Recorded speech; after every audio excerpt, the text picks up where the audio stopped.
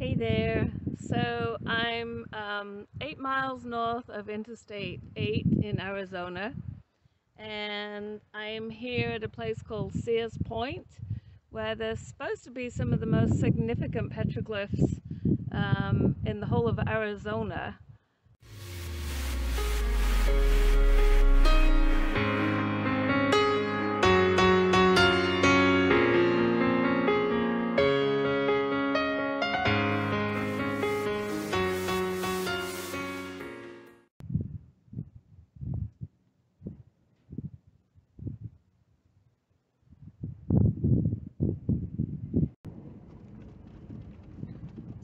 Wouldn't want to drive through this in wet weather, that's for sure.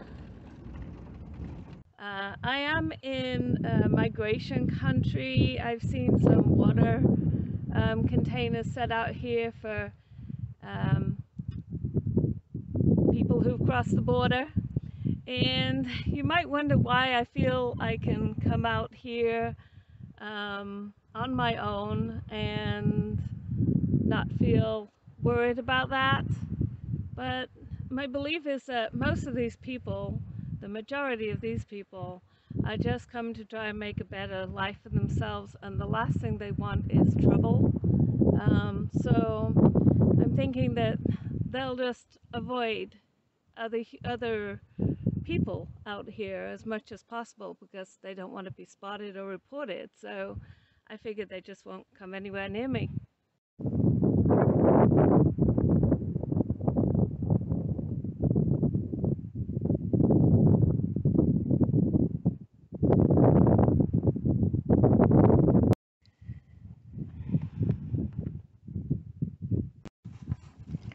So the records here are kind of a mess, but it looks like on, I can't tell if that's February the 2nd, I think it's February 2nd was when the last person was here, and today is February the 10th.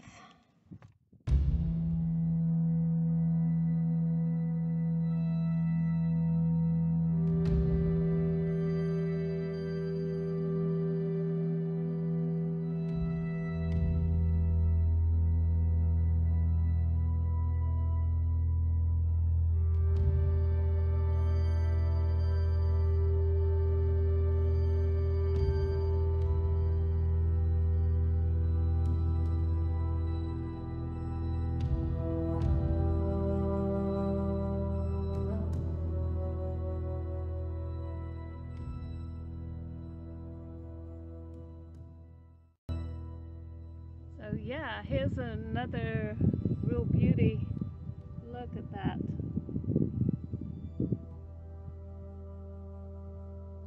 I know that for you guys it's not as much fun just looking at these as it is for me going and searching for them and scrambling all over these rocky crags. So I'm only showing a handful of the more impressive looking ones with you. Lots of fun! Ooh, hi! I am very white now.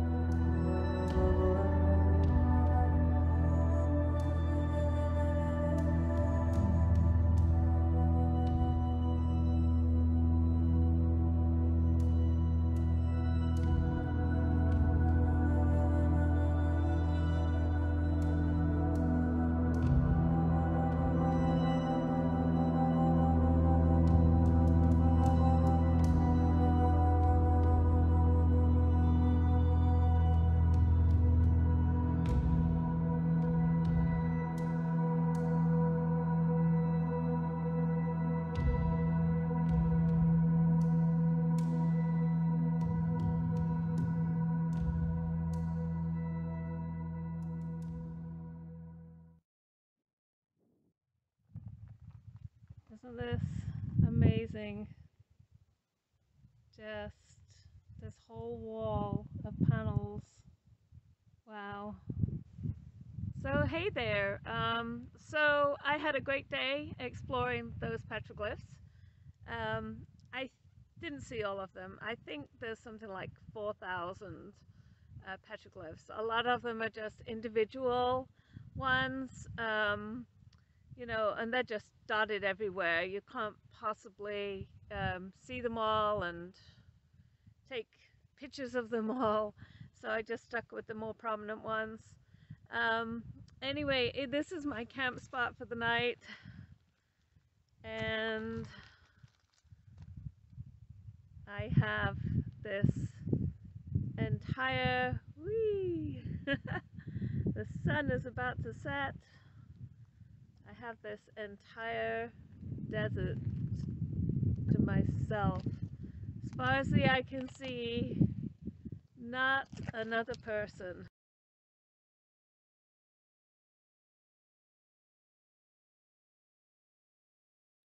I don't know if you can see 3 little red dots there and a couple of reversing lights. It's very dark out there. But the first vehicle that has come along this road in over 24 hours came down kind of fast. Did some, I don't know what it did, some driving around. Came back rather fast and just drove right off the road. So this makes me nervous because I am the only person out here, and it's possible that whoever's in there might come to me for help. And that makes me a little nervous being here on my own. I don't have the ability to help them. And I don't really want them to know that I'm a woman on my own, so I'm just hoping that they just pull the phone out and call friends to help come and tow them out instead of coming to me.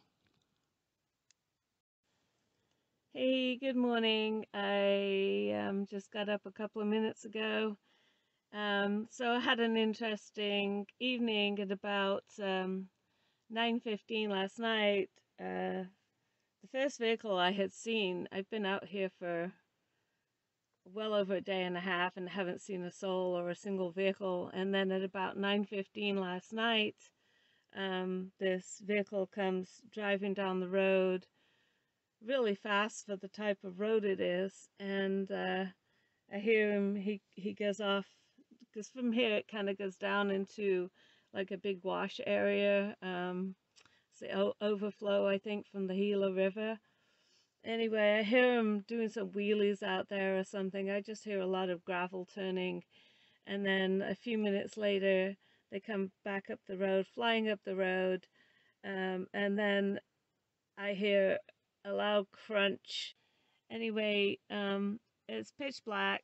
I hear him struggling for about half an hour to get out, and then he gives up, shuts his lights off, and I don't really know what happened after that. And so I'm not going to go and approach somebody who just did a bunch of erratic driving and drove off a road. There's a pretty good chance that that person is drunk, and it's more than likely a male. The type of driving just said male ego. Sorry, but it's true. I've done a lot of listening to vehicles, living on my own out of here in these wild places, and you get to know just from hearing the way a person drives the kind of person they are. It may be being a little bit judgmental, but yes, we have to be a little bit judgmental sometimes for our safety. All right, I'm gonna walk down there. There's been no signs of life, so I'm gonna walk down and see if I can get out or if he's got the road blocked. Wow. There's no way I could pull him out of this. This is going to take some serious equipment. Whoa, this wheel's off completely. He is in deep.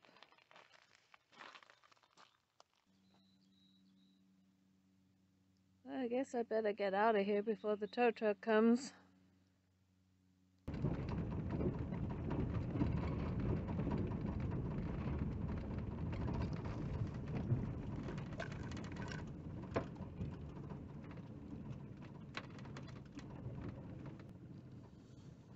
Yay, I'm through.